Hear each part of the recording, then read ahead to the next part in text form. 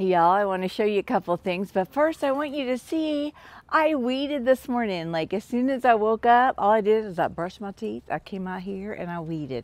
And there's still some more to do, but it looks so much better. Now, I have a couple of beautiful things that I want you to see.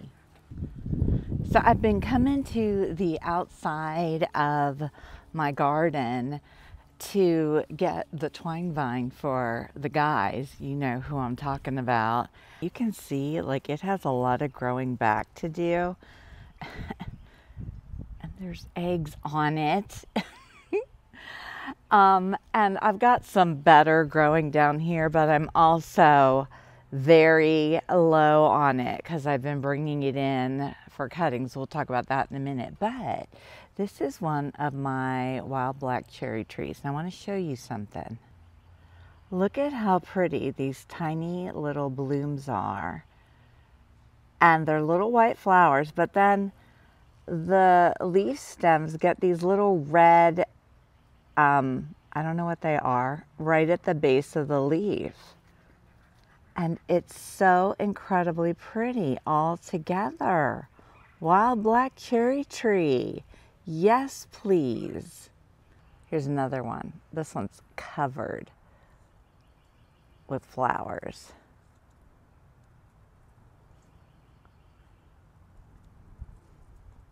Are you kidding me? Do you see what's right there? Do you see what's right there?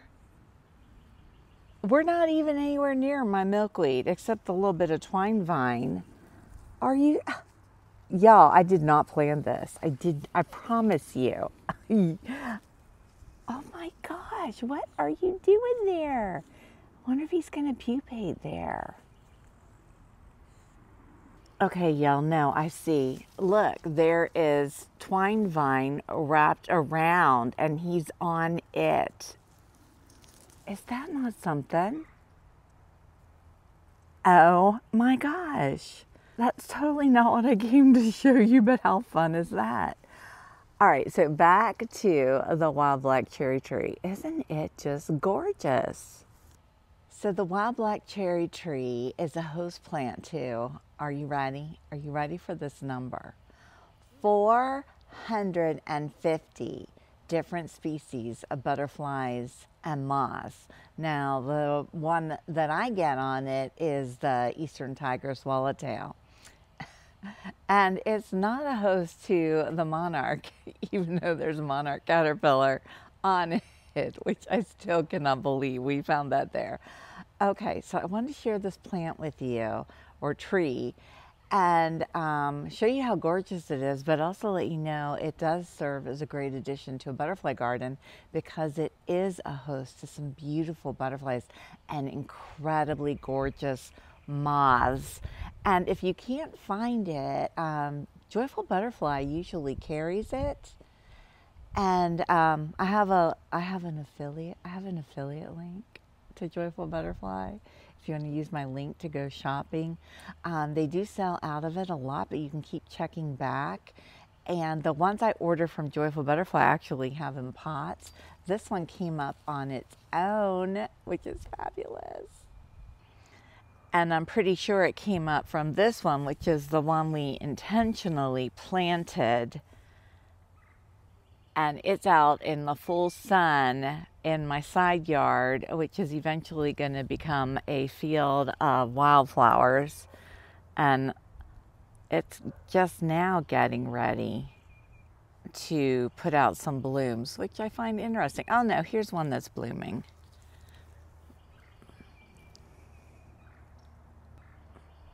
Look at how pretty that is. And as you can see, they can get pretty tall, but the one we were just looking at, I have trimmed and it's gonna stay smaller so they can be maintained. But this is where I get my eggs from the Eastern Tiger Swallowtails. Look at those little Gulf fritillaries over there. Can you see them flying around the Maypop mansion? So cute. So while we're here, I've already convinced my husband to not mow from the line where the wild black cherry tree is back to the fence in the Maypop mansion. And I'm just going to naturally let this fill in with whatever naturally occurs. Most people would call them weeds in Florida, but they are such beneficial plants and host plants to some adorable small butterflies. Like this Biden's elbow right here is a host to the fiery skipper, but there's a lot of other little weedy plants here that serve an important purpose. So they're going to grow free in this area. And look, if you'll notice, there's Maypop passion vine coming up. There's a couple of them now that I'm down here looking. Oh well. I mean, where's it going to go? It's a vine. Will it cover the ground? Time will tell. Oh my, here's another one. Look how big this one is here, coming right up out here. Oh, okay. Okay.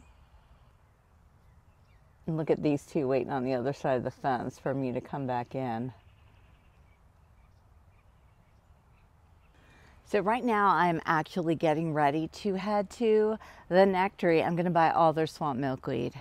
I might leave them one plant. I'm going to buy a lot because everything's been eaten back. I don't even have good twine vine cuttings to take inside, and they're still eating. For example, this is my giant milkweed. I showed it to you a while ago, well, in the last video. And look who's right here.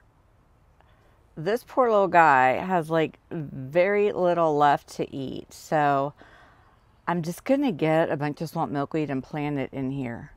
Look, right here is another one. This is a giant milkweed. It's been eaten all down. Look at this big guy here. He's on the last little chunk of leaf. I mean, this is what my whole garden is like. Look at my balloon milkweed. Now, there's still some good green leaves on here still. And boy, am I trying to get some more balloon milkweed grown. I just wasn't, I don't know if I recall ever having this many thriving caterpillars in my garden. It's like nothing is eating them, which is yay. Remember how upset I used to get when they'd all disappear? But now the only thing disappearing is my milkweed. They're all staying around and they're eating all of it. And look how adorable. Oh my gosh. Hello, cuteness. And then in here, I mean, you can see how many tubes. 1, 2, 3, 4, 5, 6, 7, 8, 9, 10. Well, no, this one is Maypop. That I have brought in of the twine vine, and they're still eating. And you know, the ones that I put up top, they literally, as soon as I put the twine vine in, they came back down and ate some more. But now, fortunately, there are a lot up top. Oh, and look what's happening right now. Look at that. Gulf fritillaries pupating. Isn't that fascinating?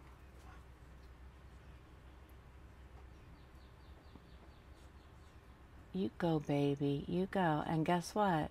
Right behind it is a Gulf fritillary butterfly that just eclosed.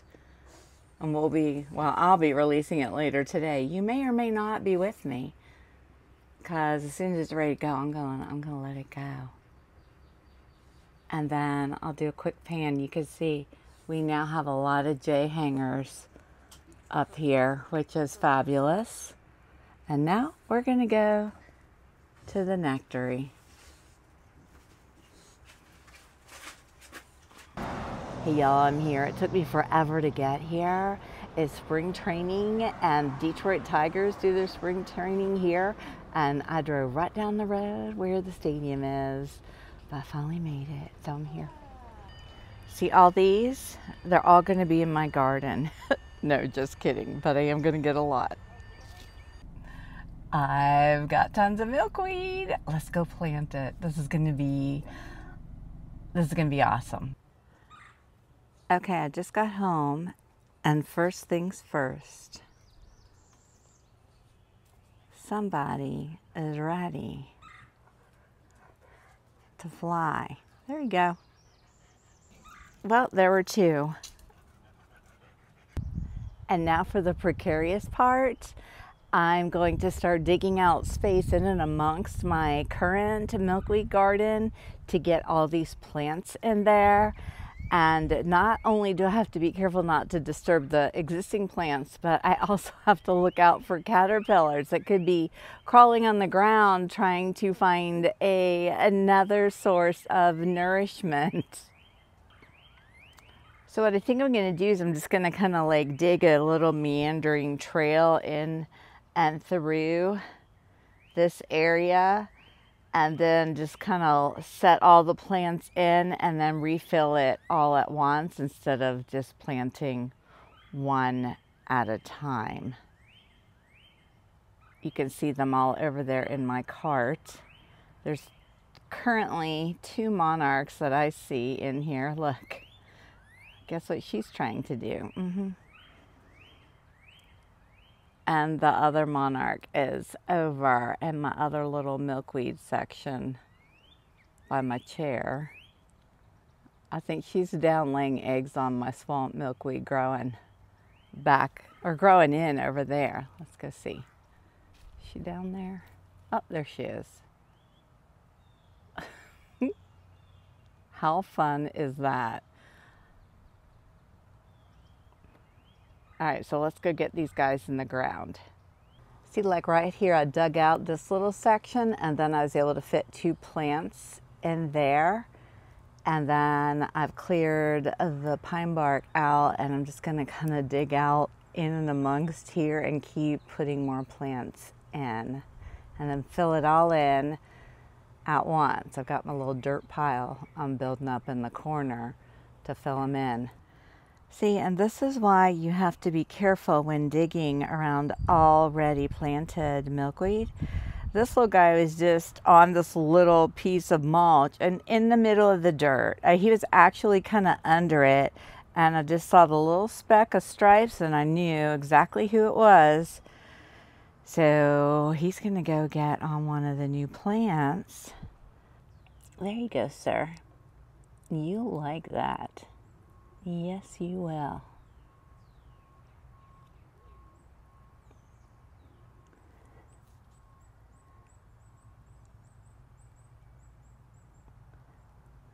So as I'm digging new holes, I'm using the dirt I take out of the new hole to fill in around the other plants. So that's working out quite nicely. And then when I get to my last hole, I'll use my dirt pile to fill in the last hole. And I just found another little guy. My gosh, they're so adorable. You, sir, are going to get a beautiful fresh plant to munch on. It's your lucky day.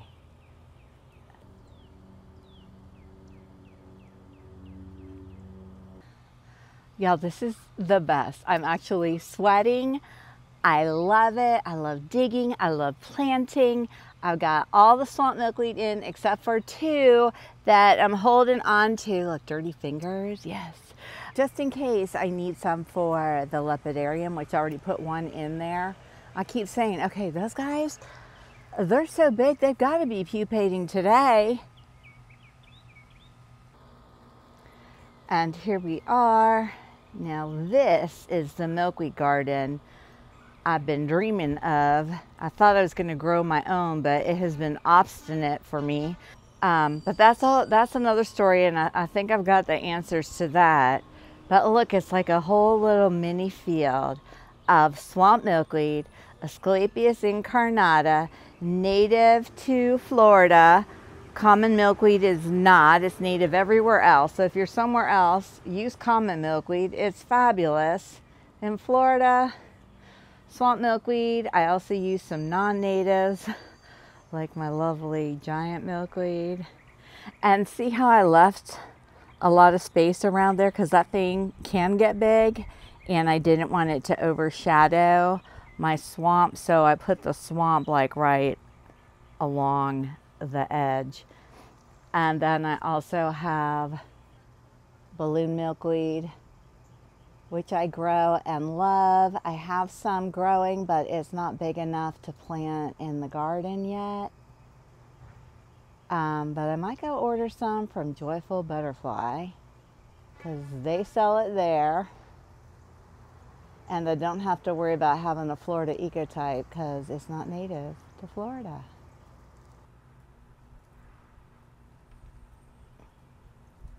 So if y'all like caterpillars and butterflies and butterfly gardening, then subscribe to my channel and remember to tap the like button. I hope you enjoyed this video, and I'll see you in the next one.